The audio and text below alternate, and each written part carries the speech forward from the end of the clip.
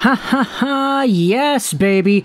We're going out there and doing this very, very intentionally. Today we are talking about a prospect in the Edmonton Oilers system who had himself such a good career in the NCAA that had everybody super stoked. And he happens to be the older brother of a guy we just talked about 2 hours ago. Let's talk today about Edmonton Oilers' 100th overall pick in the 4th round in 2020, Carter Savoie. Because when it comes to Savoie, this is a name that, we talked about him just a few hours ago, as I said. Buffalo Sabres prospect, his younger brother is pretty good.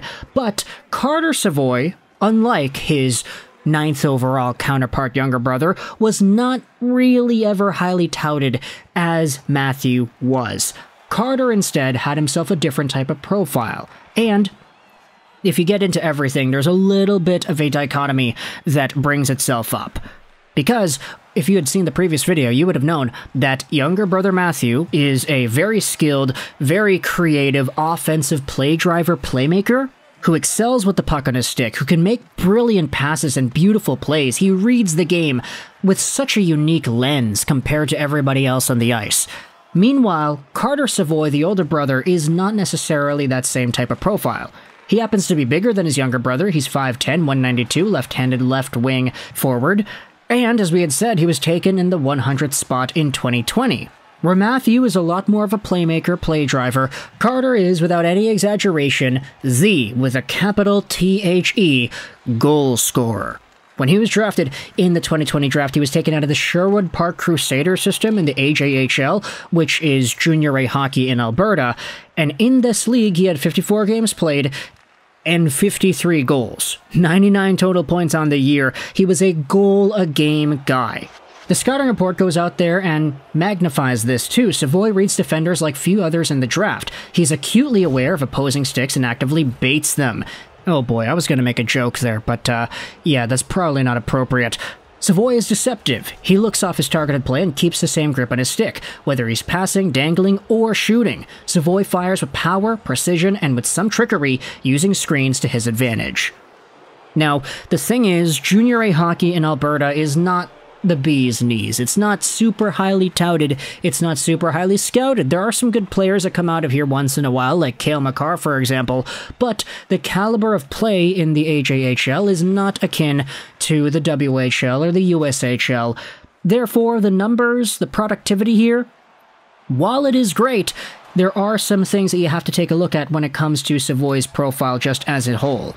He had 53 goals in 54 games, yes, but if you watch some of the tape of AJHL footage back in this time frame, you'd find guys that didn't really backcheck. You'd have way too much time for these young forwards to get their shots off. There was really not great defense. It was kind of all over the place. The AJHL isn't brilliant hockey by any means, and as a result, you've got some guys that can really go out there and just exploit that particular setting, get a bunch of goals, get a bunch of points, and Carter Savoie was one of them. Because of this, the skills that he had, we knew he was a goal scorer. He was projected to actually going somewhere in the 2nd to 3rd round, based off of all these scouting outlets. Outlets ranged from having him in the 32nd overall spot to 91, but you didn't really see any scouting report go out there and label him in the 100 spot, which is where the Oilers ended up taking him. The thing with Savoie in his draft year as well was that there were so many moments where when the opposite team would have the puck in his own team zone, he would just be waiting out at the red line for a breakaway pass or not really participating in a defensive cycle. He really didn't get involved any time past his own team's blue line, which was a very big red flag for a lot of scouts in this time frame. Now sure, you could say, well, he is the top goal scorer of the team, why does he need to be participating in defense? Well, maybe because participating in defense is part of playing the game, but either way, Carter Savoie, despite the fact that he had some weird issues in his draft season, he was still a talented goal scorer, and he was still taken by the Oilers. Give it 2 seasons with the University of Denver Pioneers, and Carter Savoie only ends up showing these skills off more so in the NCAA. We had talked the entire time about how his goal scoring translated, and we made all these videos talking about how he was so good and doing this and doing that, and they got a lot of views, and Oilers fans were super excited. And his sophomore season with the Pioneers saw him put up 45 points and 23 goals in 39 games played, a very solid number for a second-year guy, especially for a player taken in the 100th overall spot. But this previous year, things didn't really go all too well for Carter Savoie. In the last video, we had talked about how his younger brother Matthew had a pretty good step up from last year to this year. But Carter Savoie could not necessarily say the same thing. You see, he had signed his ELC, he joined the Oilers organization, but he played last season in Bakersfield with the AHL and only had 11 points in 44 games played. 8 goals too. So, for Carter Savoie, the previous year's worth of play wasn't really all too great, and a lot of people would say, hey, what's going on here? What happened? This is where I wanted to turn your attention to Savoie's own comments. This is from Development Camp back in July, and this article was published by Michael Arcuri on NHL.com. Here are some notes from Savoie during Development Camp. I can score goals. I know I can. I've just got to be confident, get to open ice, and bury my chances when I get them. The article opens up talking about how he had himself a less than smooth introduction to pro hockey in his first full season with the AHL's Bakersfield Condors. The article talks about how he led the Pioneers to a Frozen Four championship and a Hobey Baker nomination for himself. The talent is there, and Savoie hopes a full slate of 72 American Hockey League games will be enough for him to show it. Obviously, ups and downs like last season, I had a couple of injuries there and I didn't play as many games as I would have liked to. But it's a good learning step for me, getting my first pro season under my belt, and I'm looking forward to building on it this year. The article then brings up how he had a hat trick, his first pro hat trick back in January against the San Diego Gulls, and Savoie believes that his hockey sense, along with some physical gains, will help him stack up a few more performances like that game against San Diego. Yeah, obviously the plays are happening a lot faster, you've got to get the puck off your stick a lot quicker. I think adjusting, I'm a smart player, so using my smarts and brains to find the open ice. The article then goes into a discussion as well about hockey sense and how younger brother Matthew's got a bunch of it. Carter says this about his own, that I think the way I see the ice just growing up was at a different level than other people. Just understanding different parts of the game. I think a lot of it is timing too, just being in the right place at the right time.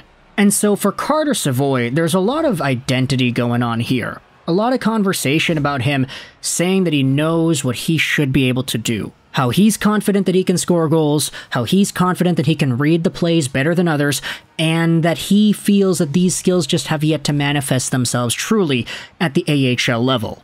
Now, the fact is, the fact that a fourth-round guy has gotten himself a contract and is already playing AHL games, that in and of itself is great. Doesn't even matter if he's good or bad. The Oilers got a fourth-round guy that can actually be useful for them. But at this point, if Carter Savoie is able to capitalize on the great genes that he has, because, I mean, let's face it, younger brother Matthew is a top 10 talent in the 2022 draft, that's some pretty good company to keep. If he's able to manifest that type of a profile and start scoring a few more goals, really getting more comfortable in the AHL, and just learning more of what it means to be a pro hockey player versus a player in Junior A in Alberta and in the NCAA's NCHC division.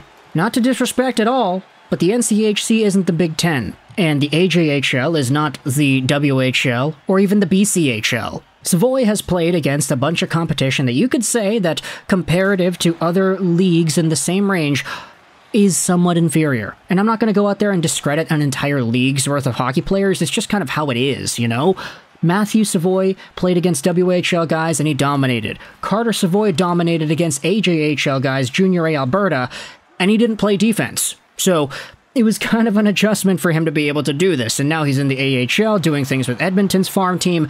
It was always going to be a tough adjustment. But he's here now, he's doing his thing, he's confident he can get better, and all for a fourth-round pick too? It's honestly looking pretty good, not gonna lie. So, if you're a fan of the Edmonton Oilers and their prospect system, let me know your thoughts in the comment section below. How do you feel about the way Carter Savoie progressed throughout his draft? I was about to say draft plus one season. No, first pro season. Let's just say it like that. We made a bunch of videos about him when he was scoring goals upon goals and goals in the Denver Pioneer system, but we didn't really have the chance to do that this year because he didn't score as many. What are your thoughts about how he goes from here on out? Do you think he's got it in him to get that goal-scoring touch back in the AHL? Let me know your thoughts in the comment section below. I hope you enjoyed this Vrishas Rolls 99, and bye.